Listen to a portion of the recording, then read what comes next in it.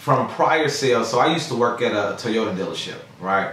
And most of my sales, period, even with from my housing, real estate to cars, was mostly all women, right? Okay. Mostly all women. Women got the jobs, women got the means, they got the income, whatnot, so forth and so forth. So at Toyota, 85% of my clientele was women I sold cars to. So I believe that when I came over to sell cars now, I opened up this dealership, that all my clientele will be women too. Furthest thing from the truth. So I opened up and I started getting cars that females would like. Then I noticed that it was so slow. I would literally be sitting there for 9-10 hours a day. Maybe 2 people might pop in that didn't even want a car. And I'm just literally sitting there like, something's not right. So you sit down, I believe that's when God talks to you. That's when you're able to really sit down and listen clearly of what he's trying to tell you. Or at least you're able to take the footsteps to go in the right direction. I started a 35 questionnaire about my target demographic. And I asked random people that I knew, 35 questions about cars, about buying, about everything. And then I found out that women aren't my target audience anymore.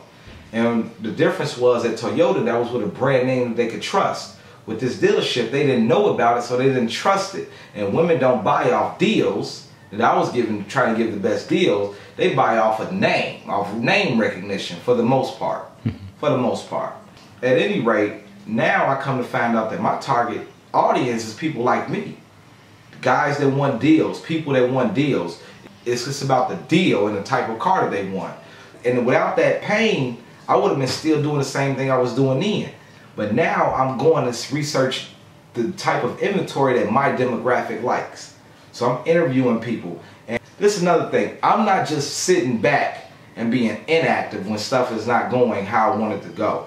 I'm going to be proactive. I'm going to go find solutions. Push comes to shove, we going to do what we got to do. We going to get this money. We going to make it pop. We ain't coming this far just to not make it pop. And so that was more or less my thing, is like, we're going to find out who our target audience is and what they want. This is the other thing. The universe, God, the creator, once you solidify yourself to your purpose and commit to your purpose and to your journey, the universe, God, is going to help you go all that way. They're not going to do it if you 1 foot in and 1 foot out though.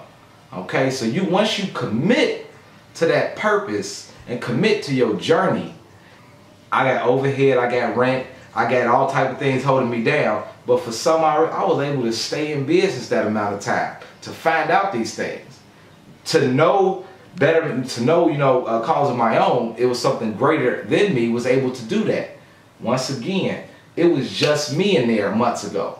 I'm in there by myself doing the whole thing. Now I got 3 people working at the dealership with me, to no help of my own. But at the same time, they wouldn't be there if I didn't stick in it and stay in it for the long haul. So that was once again me standing out, planting my feet, saying however it goes down, it's gonna go down, but I'm gonna be here. And they're gonna have to bankrupt me, foreclose, and the police gonna have to pull me out of this dealership for me to leave. Talk a little bit about, since we're talking about perseverance, about the perseverance you had to use with even getting the dealership in the first place. As you know, I opened up my business, hardly made any money the first few months of opening my business. Prior to that, I was working to get the dealership open for about 18 months prior to that. And it's so much red tape that you have to deal with as far as going through the city, zoning, approvals, background checks. The spot that we had used to be a gas station, and we rehabbed it and turned it into the car dealership. We had to do things that we were unorthodox, or unorthodox to say the least, in order to get to this. But one of the things I was telling Jackson about as far as this is that I literally went to the city maybe about 15 times at least to try to get approvals. Denied, denied, denied, denied, denied, go back, change this, denied, denied, denied, go back, change this. It's like 4 or 5 different levels. You had to get zoned first. Then you had to get approval with this. Then after zone approval, the city has to come out and do this. Now you have to get inspected for this. And that's just the city of Chicago. We're not even talking about the state of Illinois granting you an actual license. So they wanted to go on my background check, looked at different things in my background. I had to have officers contact me, come to the spot. They wanted to know where I lived at, know what I did when I was 12. All type of stuff, like y'all was getting vetted to be Congress or something like that. So at any rate though, it took so much determination and money and dealing with architects and lawyers before we even put a car on the lot. So I'm literally paying, and this is why the law of perseverance, which is in my book, is so real, is because I had to go through all that, which a lot of people would have quit it. But sometimes I even thought, like, maybe it's not even worth it. Let me just do what I've been doing and do what I know. But every chapter of your life with growth is going to require a different aspect or characteristic out of you. And one of the things that God blessed me with is just to not give up, just to stay in there long enough to see the victory.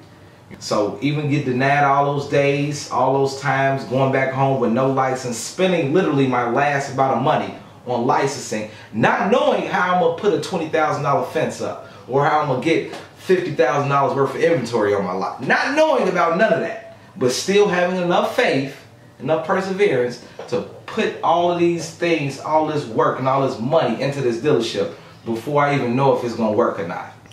How much spirituality or do you incorporate? Faith is pivotal.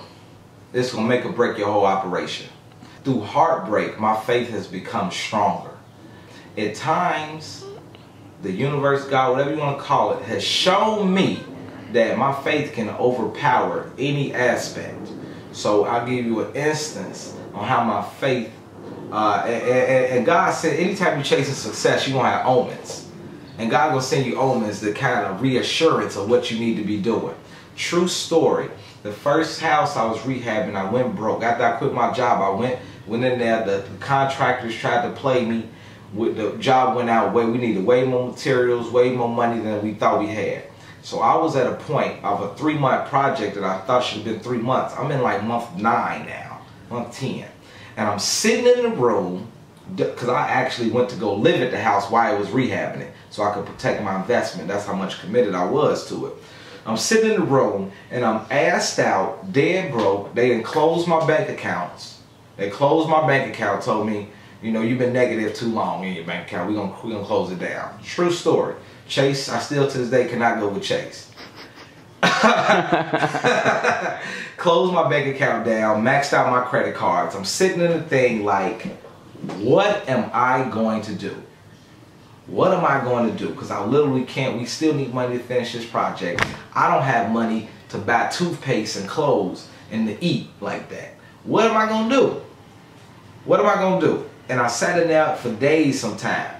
And it was enriching because it gave me a sense of what I need to do. So long story short, I would call my mom. I remember specifically this day, calling my mom and being like, man, Mom, you know I'm all about the fight, but I don't know how I'm gonna do this. She like, if I had some money, I'd give it to you. I'm like, I know you don't really have a lot. I know you don't know. That's not it.